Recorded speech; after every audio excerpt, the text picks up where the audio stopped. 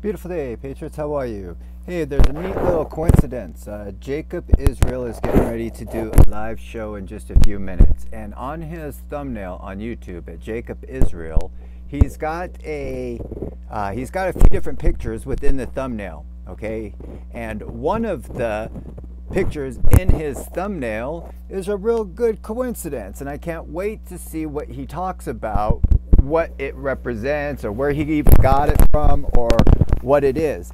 And you might not see this before you see that, but you know, hey, everything's documented, right?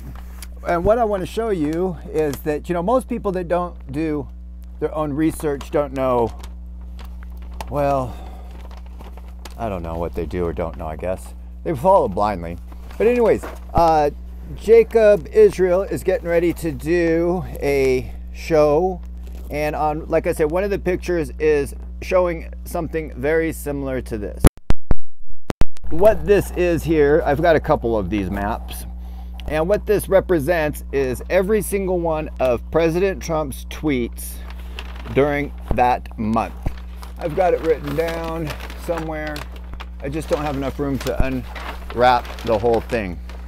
And what I did, okay, so here's a different one. You can see how it's written down a little bit different.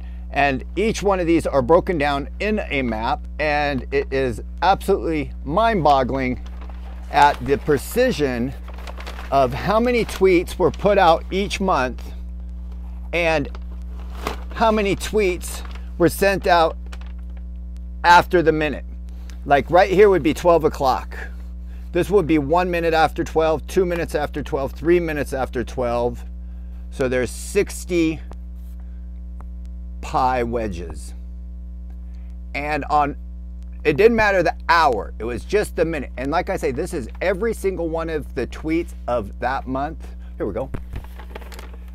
In February, I didn't write the year down, it was 2019. In February of 2019, he sent out 182 tweets. I believe I wrote down on some of the charts that I've got down here, I also marked down the ones that he deleted. Or, anyways, I've just broke these out because, like I say, it will be, it's in his thumbnail. So I can't wait to see what he says about a chart that looks similar to this. And like I say, I've got quite a few of them, but nobody was ever interested in stuff like that because they say trust the plan, and all they want to do is trust the plan. So there we go. So there's another one, and you can see I've got another one and another one, and oh, I'm sure I've got other things hidden around. But anyways, I'm sure that's a coincidence, don't you?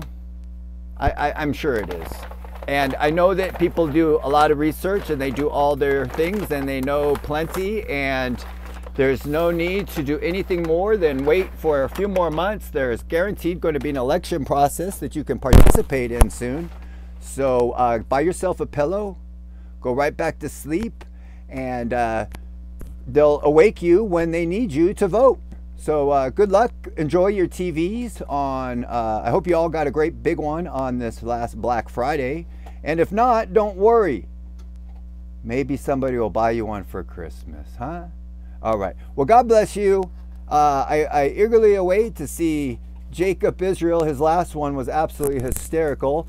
Kind of a coincidence that he used a mirror to kind of get his point across, don't you think?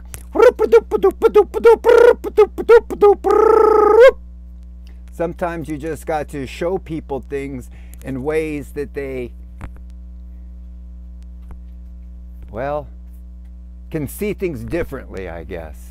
So what a creative last video Jacob Israel did. I look forward to seeing tonight's video. And again, just a coincidence that his thumbnail has, well, we'll go see what his is about. I showed you and told you what mine's about. All right, God bless you, Patriots. You have a great time enjoying following anonymous Q channels that keep you in politics. Remember, when did the timestamp and gap code show up? When and where did that phrase come from? The timestamp and gap code. The timestamp and gap code that so many people love to use,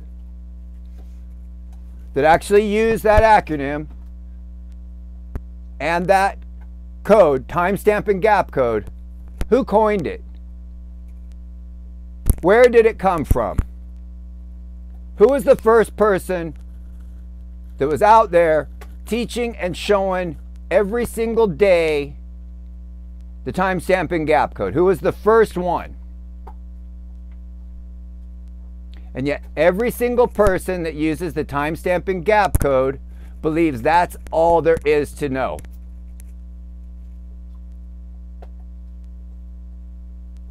Am I mistaken? Is that all there is to know? That there's communications going back and forth? If there's communications going back and forth with the timestamp and gap code, what is the message that you're receiving? Is it the exact same that every single other QAnon person out there is saying? Trust the plan and wait? Is that the message that you're getting? Or are you being entrapped in the thought process that what you're dealing with is so important that you'll be vindicated that what you're showing? I guess that was a bad way of saying what I was trying to say, but if you know the timestamp and gap code and you're trying to prove to people that there's communications going on, what is the message that you're receiving from the other end that's different from any other anonymous QAnon out there? Just a question. You're following the exact same things that they are. You're following the news and you're watching your TV. You sit in front of your TV watching the news. You're getting all your information from the news and anonymous sources on Twitter. And that's perfectly fine. You're allowed to do whatever you want.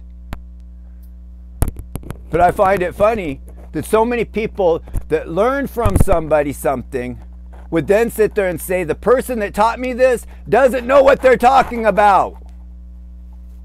But I will continue going on the lessons that I learned from that person, even though that person doesn't know what they're talking about.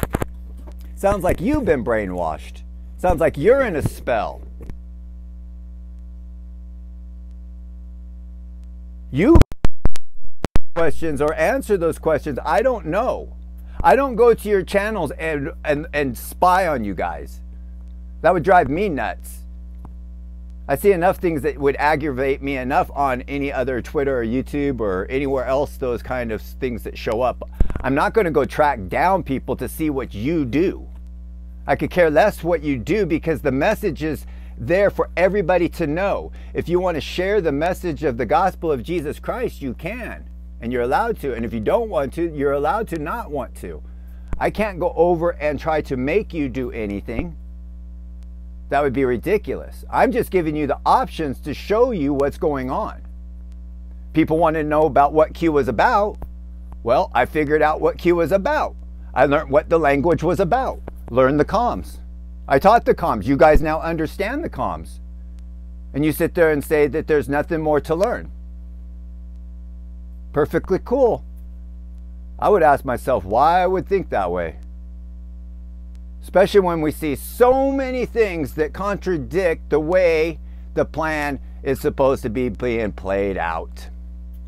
Completely up to you. Completely up to you. And that's why I am still here, trying to talk to people, not to convince them to vote Republican, not them to have hope in politics or trust in fallen angels. I'm here to hopefully find anybody that's lost and confused within the Q community, because all the decoders know my name. All the decoders within the Q community know my name.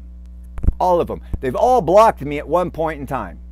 They know who I am, and that's what I did on purpose, is to make sure they could remember who I am, so that the pieces can be picked up when everybody's lost and confused and scared and don't understand what's going on. Nobody predicted Donald Trump was going to lose the election. Nobody predicted he was not going to be put in office. Except for one person, the guy that said they talked to Q. that everybody else said that didn't know what he was talking about.